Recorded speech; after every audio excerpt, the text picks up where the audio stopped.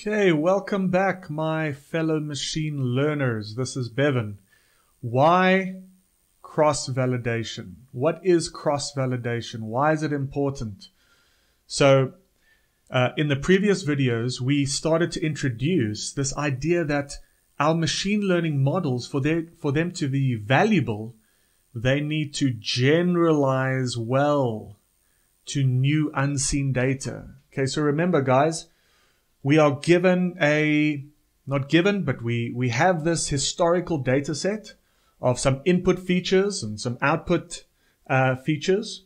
What we're trying to do is take a few models, say linear regression, neural network, random forest, support vector machine, and train them on this data so that we can, in a sense, chuck away the data and put the best model in our back pocket so that we can go and predict new cases.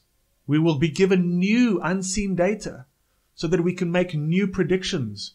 So important that when we're busy training our models, they need to generalize well to new unseen data.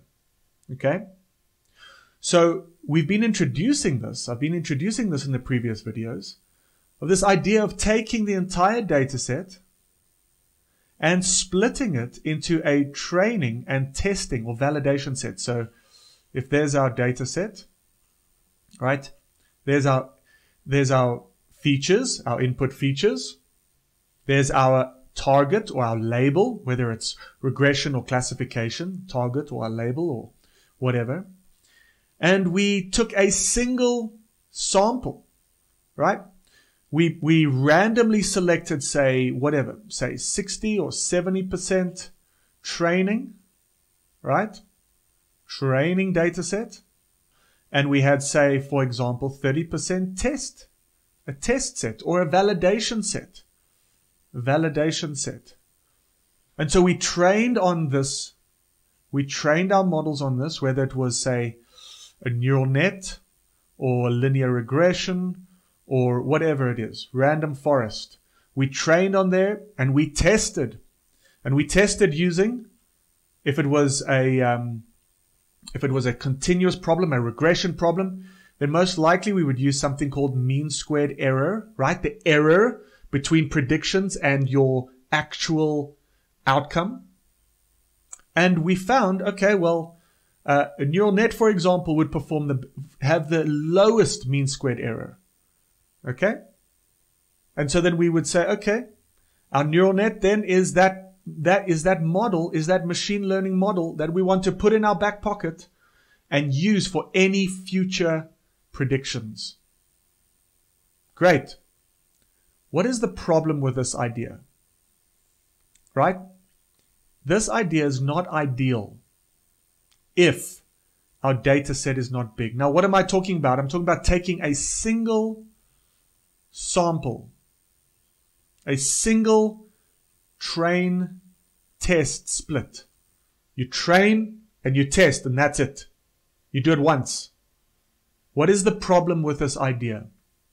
The problem with this idea is that every time you take a sample of, say, 60% and 40% or 70% and 30%, you are going to get high variability in your mean squared error output or any error metric. There's going to be high variability. One time the error will be very low. The other time it will be very high. Why is that? Simply because there's so much variability in the data that at one point you could choose a data set where your model just fits well and predicts well. And the other time it doesn't fit well and it doesn't predict well. So there's this high variability. The second thing is that this test error tends to be worse than the error on the entire data set. Because simply you are training your model on a smaller sample of data, right? If you are able to train on the entire population, then surely your model will perform a lot better. But now, because we're taking that entire data set and saying, hey, I only want you to see 70%, 60% of this data, then what's going to happen is your model will just not perform as well. Furthermore, this predictive performance may not be a true reflection on how the model will actually perform. It is not statistically representative of the true prediction. Okay? And then I like this, what Goodfellow says in his book on deep learning. This makes it difficult to claim that model A, say for example in neural net, is better than another model B. For example, your support vector machine or your random forest, when we are testing and comparing models. Makes it difficult to say that when we're comparing models, this one is better than the other one. So what do? Well, we want to do something called resampling. Okay? Resample. And I give credit to this book, Introduction to Statistical Learning, by Witten et al. It's also, co-authored by Hasty, Professor Hasty and Professor Tibshirani, if I can get that name right.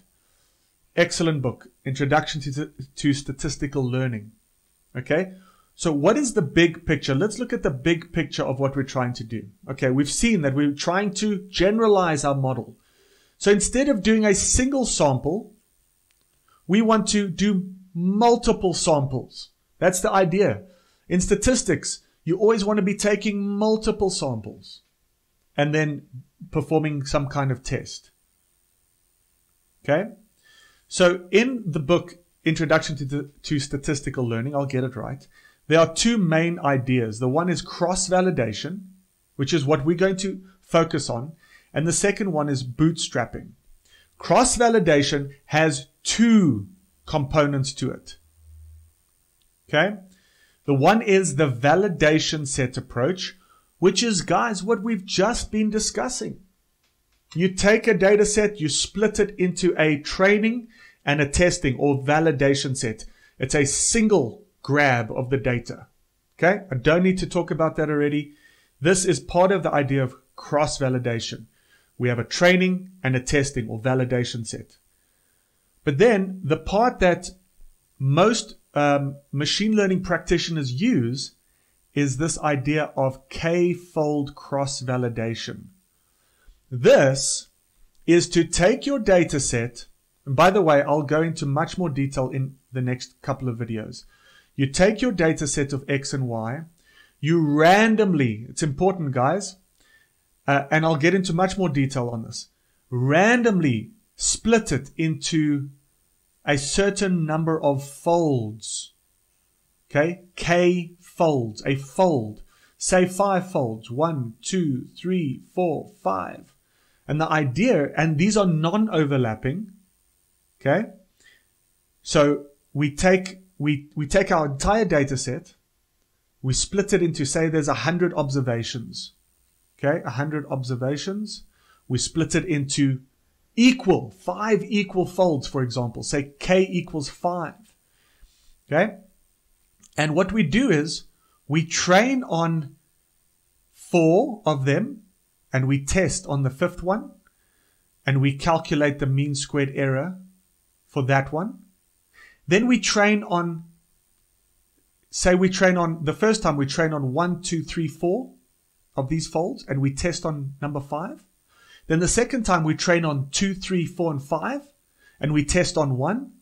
We get another mean squared error. Then we train on 3, 4, 5, and 1, and we test on 2, and we get a mean squared error. Then we train on, I've forgotten now, 4, 5, 1, and 2, and we test on 3, and we get another mean squared error. And then we test on 5, 1, 2, and 3, and we test on 4, and we get another mean squared error. Okay? So we got these 5 errors, and then we divide by the number of folds, 1 over k, the sum of all the mean squared errors. Okay? I equals 1 to k, or 1 to n. Okay? So we calculate 5 mean squared errors, and then we divide, we get the average of that, okay? And so I'll get into all the details of that, but what this does is it reduces that high variability. Okay, it reduces that variance in that output. It gives us a lot more confidence in that actual error that we have. And it also allows us to actually let those models see all the data and test on all the data. Okay, that's so k-fold cross-validation is a powerful tool to improve on that single train test split that we've been doing. Okay, but I will dedicate the next 1 or 2 videos to really dive into k-fold cross-validation. Okay, then so as I've mentioned, the one is cross-validation, which has these 2 components, and then the second one is something called bootstrapping, which is again a powerful statistical method. What is this about? Again, it's lots of resampling, right? This k-fold cross-validation is we sample, sample, test, sample, sample, test, sample, test. With bootstrapping, it's slightly different because it is overlapping samples, whereas k-fold is non-overlapping. Okay, so non-overlapping means we split our data set into its folds and we leave it as is. And we test on 4 of the 5, and then we test on that 5th, and then we test on another 4, okay? But with bootstrapping, we repeatedly sample with replacement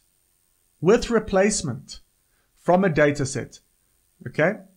So if that is your entire data set, there's your X and Y again. Say now there's 100 observations. You sample 100 observations, randomly sample. So you take one sample, you put it into your bucket, right? This is your sample bucket. You randomly put your hand into this data set and put it in there. And then you put it, then it's there, but you put it back in a sense. So you replace it back in there, but so now it's in there, but you put it back into the sample. Then you take another one and you put it in there.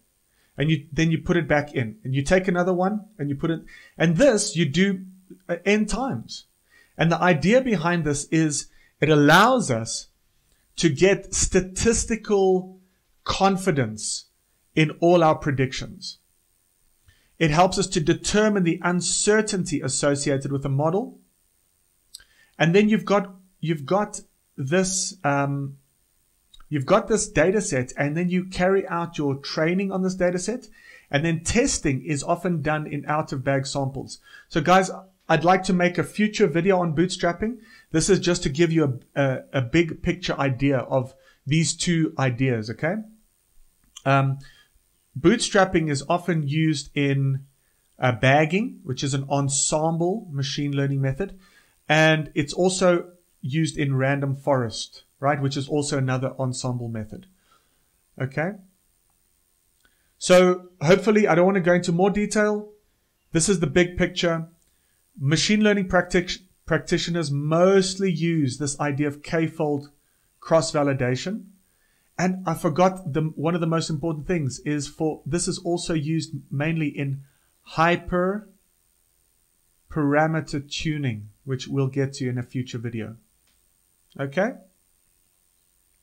All right, I think that's all. Remember, if this doesn't make sense, remember to go and watch the previous videos so that you can see how we got here. But in the future videos, we're going to be talking mainly about cross-validation. Okay, bye for now.